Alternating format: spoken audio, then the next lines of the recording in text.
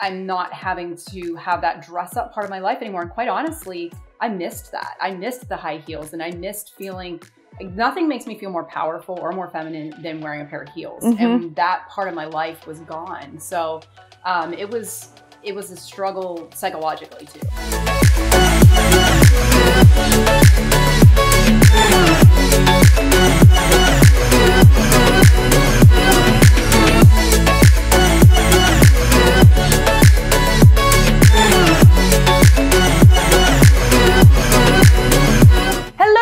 And welcome back to this week's episode of It Takes Grit. I am joined in the house today by Alison Lumbatis. Thank you so much for coming all the way from Dallas in the building. Thanks for having me. I'm so excited. And you are in for a real treat because we are actually having a huge collaboration that is happening in January that we're going to be talking about together to make you girls feel confident and sexy and ready to go for 2020. So I'm going to dive straight into this. Tell everybody what it is that you do and what you have online that really helps a lot of women. So I started out as a blogger in 2012, and I started as a style blogger because I fell into a yoga pants rut, which I'm sure a lot of people can relate to. Hands up. I'm currently in. Secretly, I spend way too much time in my yoga pants still, but we're not going to talk about that. So I started blogging as a way to be an accountability partner, to get out of my rut and chronicling my fashion journey as I was exploring new ways to dress. I left corporate America. I wasn't sure what worked for my new lifestyle. So I started my blog, Get Your Pretty On, and I have just been on a heck of a ride since then. Yeah. And like now the blog has actually blossomed into something that really helps people seasonally. Exactly. So I started my style program. It's called Style Challenges by Get Your Pretty On in 2014. We're going on 5 years now. And each season I give women a shopping list of pieces to go out and buy. So the first thing they do is they shop their closets because most of us, we know we have those pieces in there.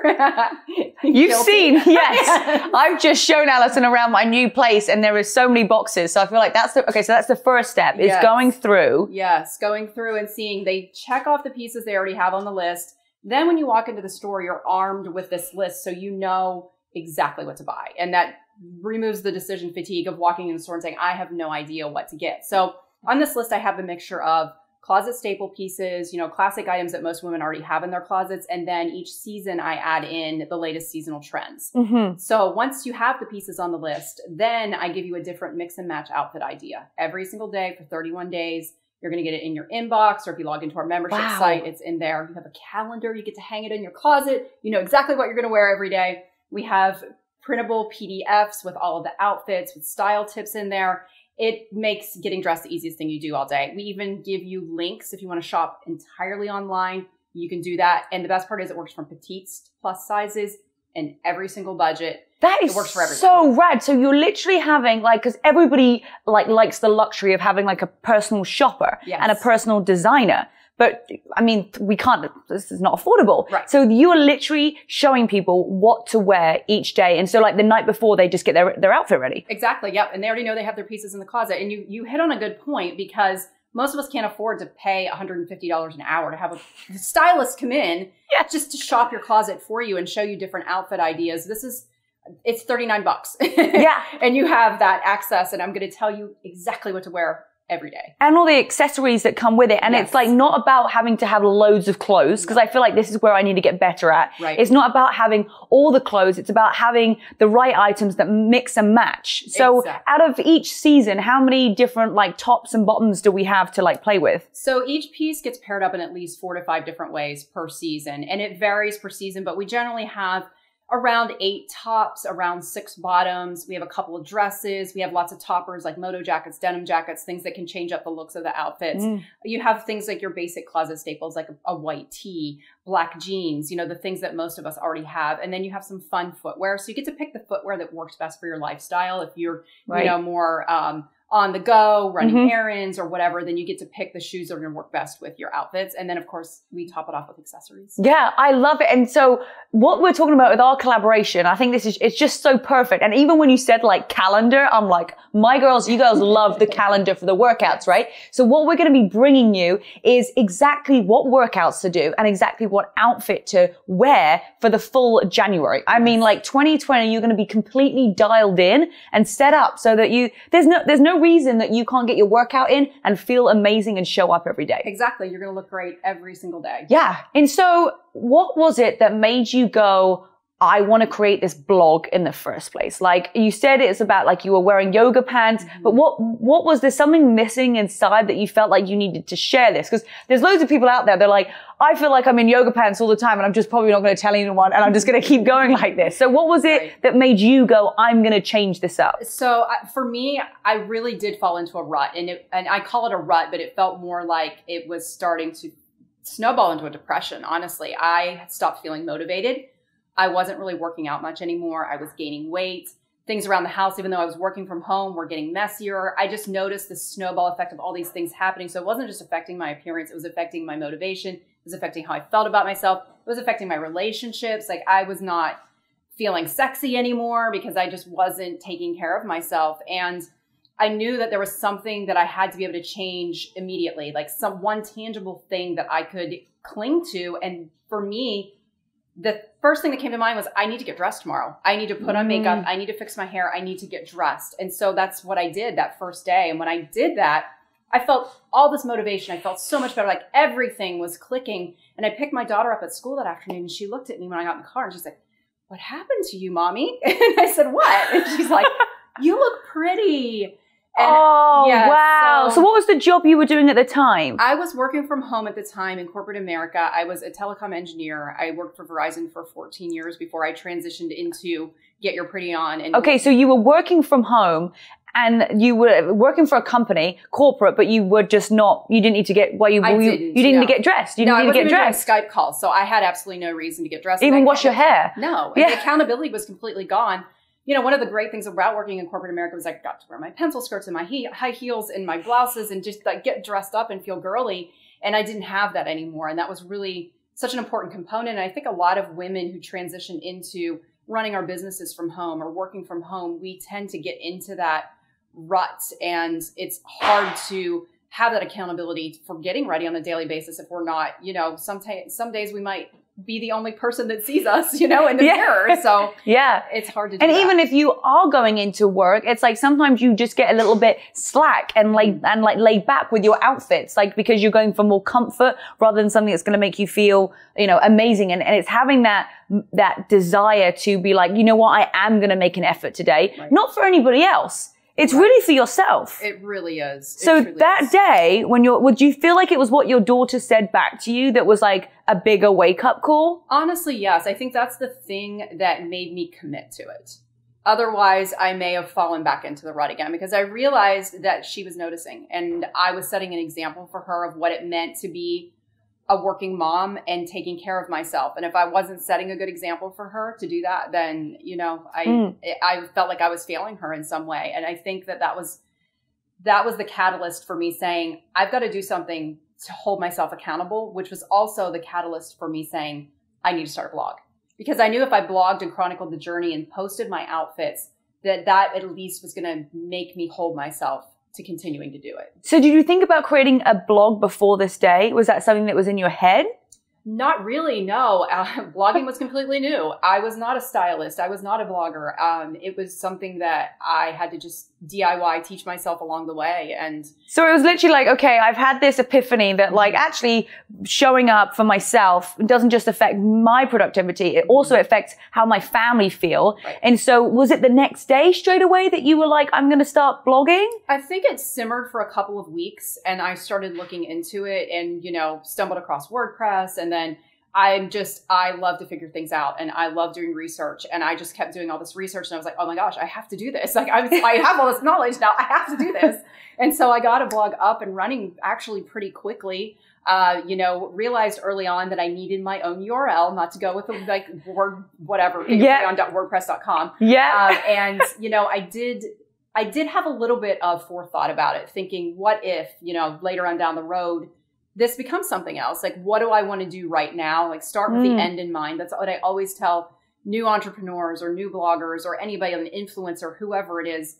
Always start with the end in mind, especially when it comes to technology, because it's really difficult later on to change things. So then what was your intention where you say you had the end in mind? What was that end? I didn't know. So you didn't know? No. Yeah. No, I didn't. It was more of just an accountability for you to get going. Exactly. It was an accountability. It grew very, very organically. There were a lot of women at that point who did not have those resources, because this was 2012. Pinterest was just starting. Instagram didn't exist. So they were following bloggers and, people on Facebook, but it was mainly haute couture, high heels or dressy things. There was not anybody in the niche of casual, cute, put together outfits. So affordable too. And affordable. Yeah. Yes. So I think that's what really started things catching on and snowballing, to the point where whenever I was offered a severance package in corporate America, I said, you know what, I'm going to take 6 months, completely devote to this blog and see what happens. And that's when the idea for Style Challenges came. And actually it came from my readers. I said, what can I give you that's going to make your life easier, that you're going to, it's going to make it easy for you to get dressed every day? And they came back and said, give us a shopping list. Tell us what to go out and buy. Like, I go into the store and I have no idea. I see all this stuff. I bring it home. I used to be a terrible shopper. I would go out and buy a whole bag of stuff, bring it home, dump it out on my bed, look at it and say, this doesn't go together, and it doesn't go with anything else that I own right now. Yeah. So I wanted to give that gift to my readers of knowing that when you go out and buy something, that you're going to know exactly how to pair it up. And that's how the first capsule wardrobe was really born, was just out of that feedback that I got from them. Have you just taught yourself how to be a stylist? Yeah, I've taught myself everything. Yeah, I was going to say, yes. Like, you've literally, I didn't, because there was one point when you go shopping and you brought everything home and you're like, this doesn't even make any sense. Right. So how do you get from like being a hot mess to now like being perfectly curated and put together, and there's not a pin out of place?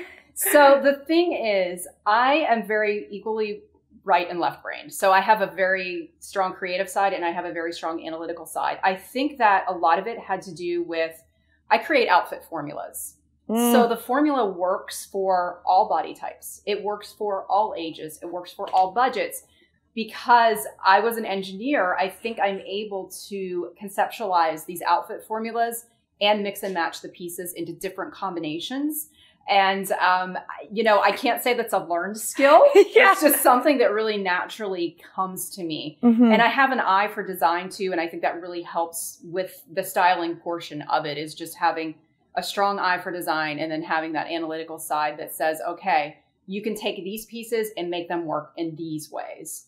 Is there a day that you wake up and you're like, I don't want to put on the outfit that I'm supposed to put on today? Like, how do you just go, right, today's not the day I put that outfit on and I'm just going to be in sweats? Or you're like, no, this is how I push through? Okay, so there are two facets. Sometimes it's both. Sometimes it's both. I do allow myself those days where I will be in athleisure all day. I don't think there's anything wrong with that. I think you can have just like totally cute, put together outfits like you're wearing right now. And there's nothing wrong with that. Where I was falling into the trap was when I would wake up, not work out, not shower, not do anything prior to just throwing on the yoga pants and staying that way all day. It was more about a self-care type of thing. If I do the athleisure now, I'll usually get up, work out, get my shower, and change back into something cute and put together. It's almost like you can reward yourself by wearing workout clothes as long as you do your workout. I like that, because then you're like, well, like I feel, that's really true. Like, I don't know. It's kind of like you feel like you're cheating against yourself by wearing the workout clothes and you haven't actually done the workout. Yeah. Like the joke, none of my yoga pants have been to yoga. Yeah. I love that. So when you were growing up as a kid, did you feel like that? Did you ever have an epiphany or an imaginary that this is what you would be doing, would be serving other women? Yes, as a matter of fact, I don't know if I've ever told the story. When I was 15 years old, I just really felt like I received a message from God that I was meant to serve women. And I never knew what that was going to be about. Like it took me all of these years before that came to fruition, but I just always had this feeling in the back of my mind that I was supposed to be doing something that really helped to serve women and to help them find confidence. And I think a lot of that had to do with the fact that I was not confident when I was younger. And my confidence is something I had to grow into. And I just feel like it's such a gift to be able to give that, like you do with helping women, feel great about their bodies, and with what I do with style and helping them feel fashionable and feel great in their clothes. And I just think that confidence component is the thing that I'm supposed to, like, that's my gift to women in the world, is to give them that and to be the conduit to help them. Why do you think you weren't confident? I think a variety of factors, honestly. Just upbringing was probably a big part of that. My mother never really had confidence, so I didn't see that role modeled in a lot of ways. And my two older sisters, kind of the same thing. We just never really felt good in our skin. And, my mother was overweight most of her life, so she wanted to be invisible and to hide a lot. And I think that I brought a lot of that with me. Like, for many years, I felt like I was living in the body of somebody who was overweight, even though I was a healthy weight, because I had just picked up on so many of those cues and things whenever I was younger.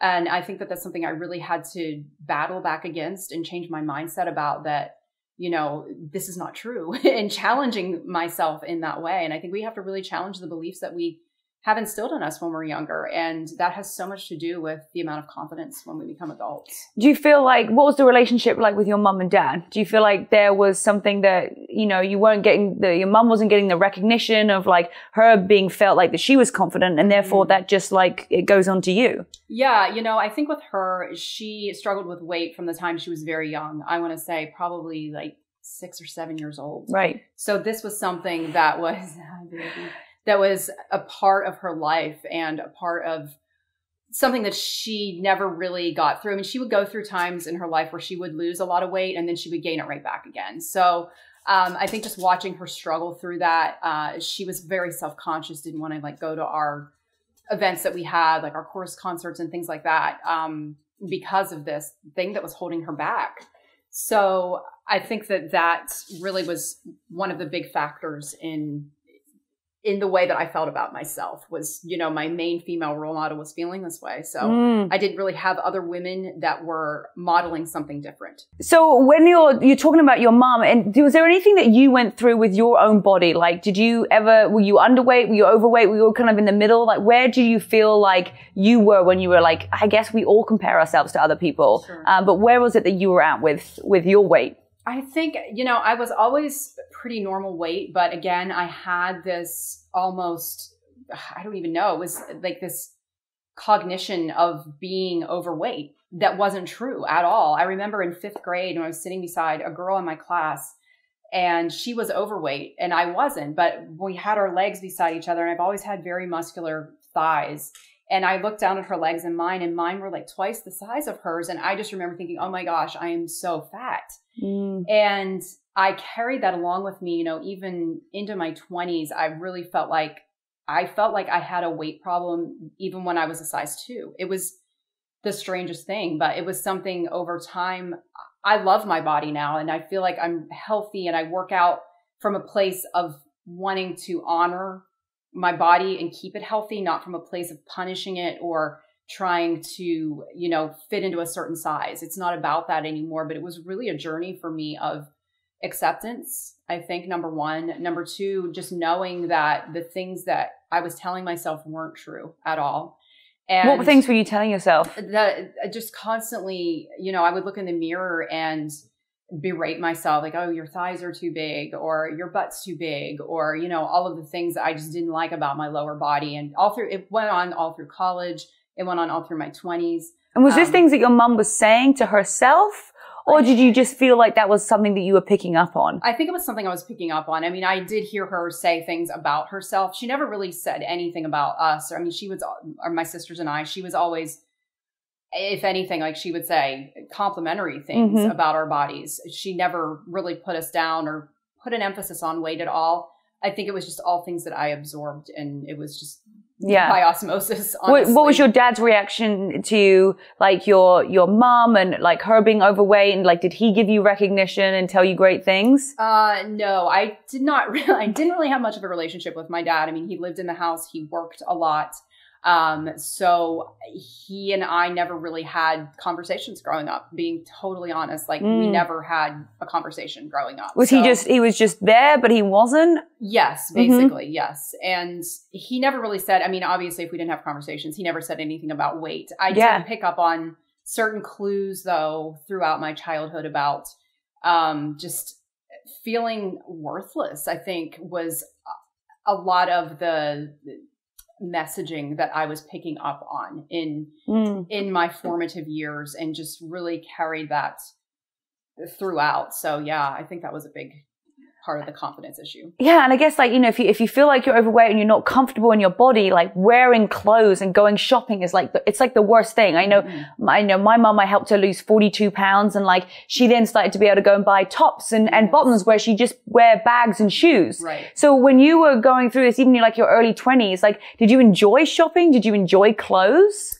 You know, I did. I loved clothes, but I was broke in my early 20s, like heading into like starting my first job. I had no money at all. My dream was I just wanted to go out and buy all these pretty clothes, but I wasn't able to do that. So, so no, at that point, I wasn't really into style as much as I wanted to be, or as much as I moved into a little bit further along in my career whenever I was able to do, you know, all the fun dressing up stuff to go into the office. Yeah. Now you have 3 kids. Yes. And how old's your oldest? 23. And you had him when you were? 22. 22. I'm doing the math, yes. Yes. So 22. So you had him when you were 22. How did you know, we always talk about like when people have kids, like how their body like comes back or bounces, and it's never the same. How do you feel like your body changed after having a baby at 22 and then after the other 2?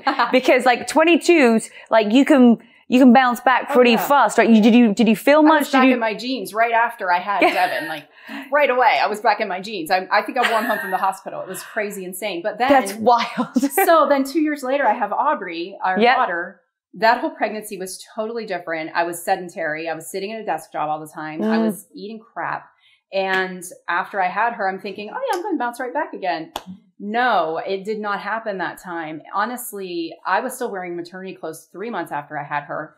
And then I didn't really start my weight loss journey until she was about 2 years old. And that's when I started working out for the first time, because I realized that all the things that used to work were not working anymore. And I had to get really serious about it. And I hadn't consistently worked out until that point in my life. And I've pretty much consistently worked out from that point forward. Well, now you're pretty gun ho on like exercise. Like that's a real massive part of your life. It really is. So before you created Get Your Pretty On, what was your style like before?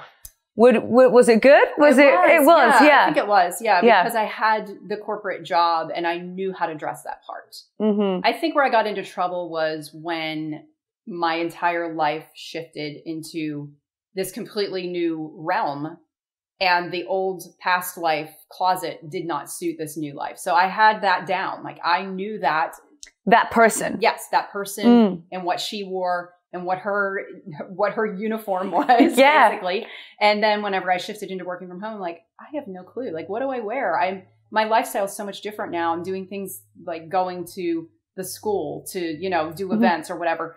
But I'm not having to have that dress up part of my life anymore. And quite honestly, I missed that. I missed the high heels, and I missed feeling like nothing makes me feel more powerful or more feminine than wearing a pair of heels. And that part of my life was gone. So it was a struggle psychologically too. And then it's getting from the corporate, that's one type of style. And then you've gone into working from home. It's another style. It's a comfy style. It is.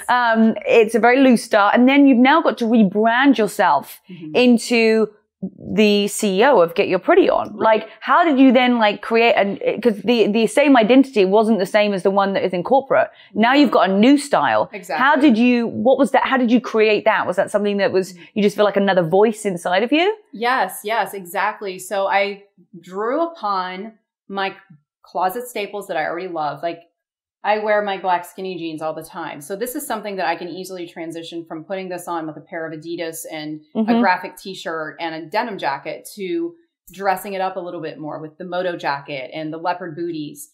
So I think I was able to take a little bit of that corporate past life with the fun heels and the dressier pieces and mix those items in with the closet staples from the casual pieces that I wear. So I feel like my wardrobe is so functional now. I don't really dress up a lot with, you know, dresses and heels and things like that. I do for special events, but I just feel like my closet really, really works well for my lifestyle now. And I'm really knowing who I am and trusting what makes me feel good, what flatters my body when I'm feeling most confident, that really dictates how I dress. Well, every single time that we've met up, and I think we've met like 4 times over this last year, you always look like super, like she's on point, right? I mean, that is what your business is too. You always do look on point, but do you feel like there's some sort of pressure on you that you've created that, like, if you bumped into someone in the grocery store, one of your audience, and you're like, you're not quite in the right outfit, do you feel like you're being watched all the time about like what you're wearing? Yeah, a little bit. And the funny thing is, like, I'm super honest with my audience about it, because I'll tell them, if you bump into me in Target, because I'm in Target every day,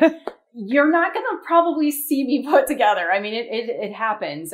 You know, sometimes I go to the store in my pajamas. I'm not going to lie, but I have had that happen. I've run into people in real life and I'm not looking so hot, but I do feel the pressure. It's funny because our last event that we went to together, I was stressing out beforehand and saying to my husband, like, I show up to things and I'm the stylist. I'm supposed to look good in my outfits. I need to make sure that I have, you know, these outfits that I put together. And like, but I just wore all this stuff at the last event we went to. So yeah, when we do things, you know, where I'm seeing people on a regular basis, then I do try to step it up a little bit. Right. And you okay with this pressure, this thing that you've created? Because it's something that you've created that you're like, now you've got this standard. Like, are you enjoying that? Or does it make you stay accountable? It does. It holds me accountable. It really does. And it makes me stay on top of the trends and practice what I preach and walk the walk. And I think that that's important for my audience to know that I do that. But I think it's also important for them to know that you got to cut yourself some slack too. If you wake up one day and you just aren't feeling it, or if a week goes by, sometimes I get super busy. We do 12 launches a year. When we're in launch phase, it's insane. And I'll have a week go by where I'm just really not getting dressed or taking care of myself. And it's all aspects of self-care. It's not just not getting dressed. It's a lot of stuff. And I know then that I just need to say, this is okay. This is a season. I will get through this. And I get right back into it again. I've noticed that too. Like sometimes I'll come into the office and I'm like, I feel so much better when I'm like in an outfit that like at least matches. And then I've got my hair done and my makeup. And I know with my team too, like sometimes they'll come in. I'm like, I don't know what you're wearing today. We're like they're laughing because they know. And they're like, they were running late and they just grabbed something. And like one of them didn't even brush their hair the other day. And I was like, your hair is wet. Do you need a hairbrush? Right. But then sometimes, you know, we'll come in and like, you know, everybody's like done up and like, that's what it is. Like, and that's the honest part of it is that, you know, especially if we have a meeting or something in here, like I noticed that my team and myself will like put a little bit more makeup on or like wear like nicer clothes. And it's funny that we do show up more for other people rather than we show up for ourselves. So true. So like, you know, when we do have these meetings or other people, I know that everyone's going to be looking like on point. Right. But it's like, it's in those days that like, you're like, I don't really have to, but actually it's not for other people. It's actually trying to like take it on that it's for us. It truly is. And I mean, there's research behind this that shows that the way that we dress affects our self-esteem, our confidence, our motivation, all of these other factors. There's a study about the enclothed cognition effect where, you know, the clothes that you put on, you actually adapt the persona or adopt the persona of however you're dressed. So how you present yourself to the world has a lot to do with what you're wearing. Yeah. And you know, I've just moved into this local area and I love it. There's so many bars and restaurants. And, you know, I was telling my boyfriend, I was like, you know, I want to go out for dinner again. Like, cause I'm in like sweats or maybe I've been working out all day and I just want to put on a pair of heels and a cute top and like go out. And he's like, you're like a different person here. I'm like, I know, I want to get out. Like, I want to see this place. Like, you know, just going and having like a nice cocktail and like that makes me want to put on like a nice outfit because all of these bars and restaurants are right here. Right. So now you are getting into style. Was that really what provoked you to start doing fitness more? Was the fitness come first or the get your pretty on? Because I feel like it's kind of the same kind of time. It was actually the journey happened together, honestly. You know, once I started getting, it was a snowball effect in the other way, in a good way. You know, once I started getting into style and excited about my clothes again, then I started wanting to get back into fitness. You know, I think the first thing that I did was I started doing yoga on a more regular basis. And you know, when you're wearing cute clothes and you want to show off toned arms and toned legs and everything that kind of goes along with that. So I definitely think that the two journeys went hand in hand and they continue to, you know, it's it's just been an evolution this entire time over the course of the past 7 years. And it just keeps getting better, honestly. So you feel like the style came first. You started to like dress up, feel a bit better. And then it was like, oh, I have motivation to work out. Yes, exactly. And, I think it can work the other way too. Yeah, you right. work out, you start losing weight, you start toning up. And a lot of the women that come into my program are coming in because they need to rebuild a wardrobe because they've lost weight and they're not sure where to start. That it's been so long since they've shopped that they don't even know where to go. And one of the most frequently asked questions I get is, if I'm still in the process of losing weight, how do I dress? Yep. And I always say, dress the body you have right now, because that's the thing that's going to motivate you. If you're wearing really loose, baggy jeans that aren't making you feel good, go out and get one pair of jeans that fits you really good right now, because those nothing are smaller. flatter. It's literally like right now. Right now. And it's okay if you wear that pair of jeans every single day while you continue your weight loss journey and then size down again. But don't just keep defaulting back to the stuff that's in your closet that's too big or loose or baggy that's not making you feel good, because that's not going to help to continue to motivate you. So you got to throw them out straight away. Yeah. Like you have to, I remember when I helped my mum lose weight and she still had all of the clothes. She still had everything in her closet. It's like you do it for safety. Yes. Yeah. And I'm like, one of the biggest things you have to do right now is get rid of it.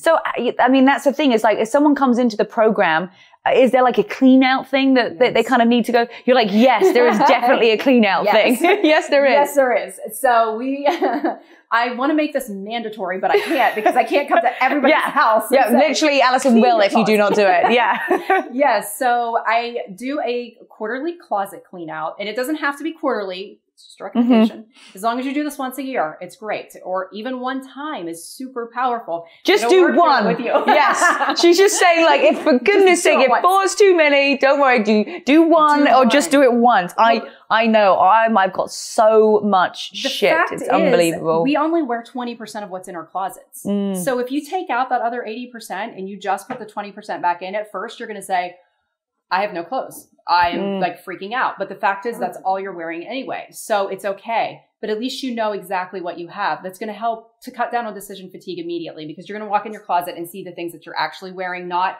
all 4 seasons of things that you've had for 5 years or whatever. So just curating it down to just those pieces. So I say take everything out, go through it, separate it into categories. I call them cash, stash, and trash. So cash is stuff that you're going to sell or whatever you want to do with it.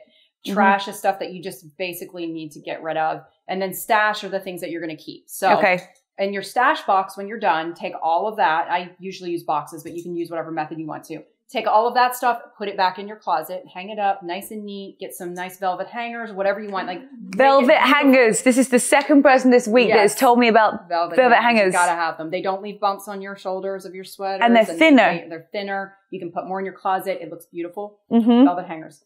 And then once you have that back in there, you can really see what you have as far as your closet staples are concerned. And I have a closet staples shopping list on my website. It's free if you want to download it. But you can go through that list and check off anything that's on there that you already have, and then fill in the blanks with the pieces that you need. And once you have those core basics in there, you can already create tons of mix and match outfits just from those core basics. If someone's like, I hate my body, I don't like going shopping, you know, they're in a body that they don't love. Like, what's the first step to get them out of something that is like baggy and really like actually not really flattering at all? Like what's the first step to do? Yeah. So I'm glad you said that, because I find that women default to wearing baggier clothes over their bodies when there's something that they want to hide. And I always tell them, pick your favorite body part and highlight it. Like everybody has their favorite body part. Maybe it's your toned shoulders, your arms, maybe it's your legs. You know, choose one body part that you can highlight in your outfit. And then it's okay if you want to do something loose that skims over the areas that may be problem areas, but keyword being skims over, not not drenched. Over. Exactly. Don't skim, not drenched. Okay. Exactly. Yeah. Yes. So that's super important, that you don't just try to cover everything up from head to toe. You know, we can all find something. Maybe you love your ankles. Yeah. Yeah. Freaking rock those ankles. Yes. I used to get so caught up in like sizes. And so like, I don't know, I have to be like a size like 0. I mean, we had that whole phase in the 90s of, you know, size 0, like the models, everybody was super skinny. That's when I got down to like 86 pounds. And it was like, it was such an error. And I feel like we get so caught up in the labels, but every single clothing brand has like a different kind of size. Yes. Like when you're teaching people to like go out and clothes, you know, are you like, right, follow this size guide, or is it like, look, just pick it up and see if it fits? Exactly. Ignore the sizes. If you're ordering online, order 3 sizes, especially if it's pants, like, cause you can return them. Most retailers, you can do free shipping and returns, and get it in your house and try it on.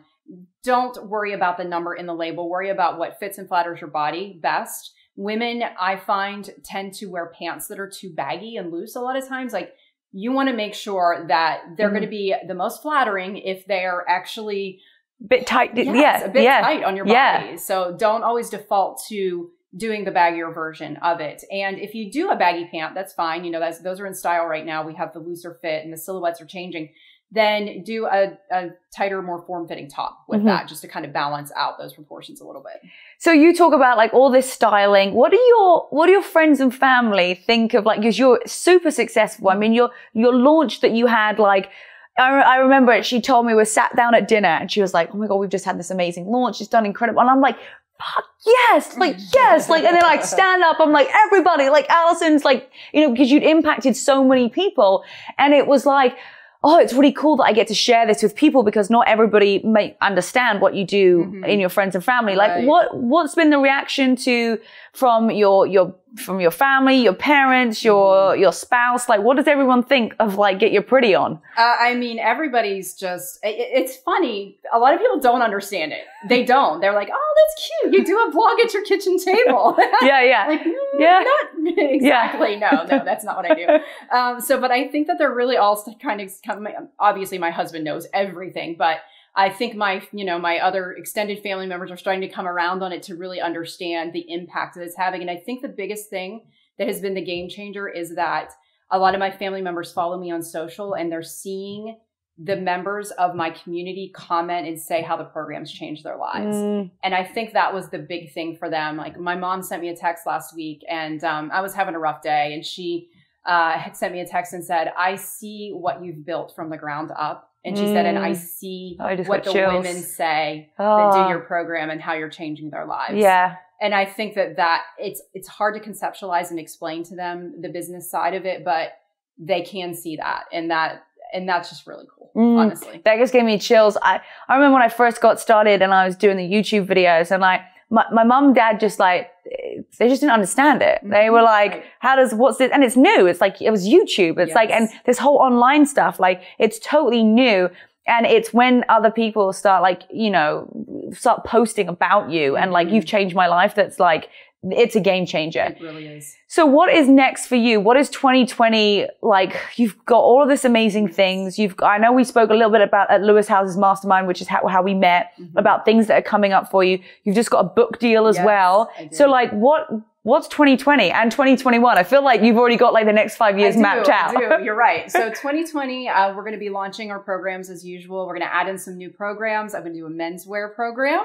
Yes, so exciting. Yes. Is your husband helping? Yes, he is. He's okay. Helping. I think he has a really good core wardrobe of closet staples for men. So he's going to collaborate with me on that, which is exciting. Does he love style? Can he dress himself? Yeah. Well, he's gotten into it more, you know, over the past few years. Well, he's got to match what you're wearing. Otherwise, he's going to be underdressed. Yeah, exactly. I think that's. I'm going to get this for Corey for sure, because all Corey wears is like a t-shirt and some Hurley shorts. We'll help him. Yes. Yeah. Okay. For sure. So we're definitely going to do that. I've got my workwear challenges. We're doing office attire, which we've always done, our seasonal challenges. I'm going to finish my book. I have till June of 2020 to get my manuscript in. And then into 2021, my big goal is I want to release my own capsule wardrobe line. I would like to do a 15-piece capsule wardrobe that works for everyone and just is a really good core of staples that women can have in their closets to create mix and match outfits. Yeah, because everything that you put on there, your audience will goes and buys straight away, because you're giving them all of the exactly where to buy it from. Other retailers. And why not have like absolutely your own thing where your name's on it. Yes. I'm so excited for you. We were like thinking about like the name of it and how we're going to write it on the label. Like so much fun. Well, I am really excited about our collaboration that we are doing. Those guys at home who do not know, we're going to be creating something together that is going to help you get your daily workout in and also your daily outfit. I mean, I can't think of like a better combination. Like whether you're into fitness right now and you don't know what to wear, then you've got Alison's going to be the solution. And maybe you know exactly what to wear, but you're like, hey, I want to change up my body and do some workouts. Then I'm going to be able to solve that too. So we are so excited to bring that to you in January 2020. We're going to put all of the details below. Alison, how can they find you all on social media, get your stuff and get everything? Getyourprettyon.com and get your pretty on everywhere on social. Perfect. Well, thank you so much for joining me today. Thank you. I'm so glad that you flew all the way from Dallas to come here and be on the podcast. Guys, make sure that you head on over to Alison's page, all the details below. Give her lots of love and also give this podcast 5 stars so that we can keep on making these new episodes for you. Have a great week and we'll see you next time. Bye, guys. You make a mistake and then you cost the whole team, or are you going to dominate under pressure? And we pulled up there and we gave the best shot we could and turned on a win light and we won the championship in 2017.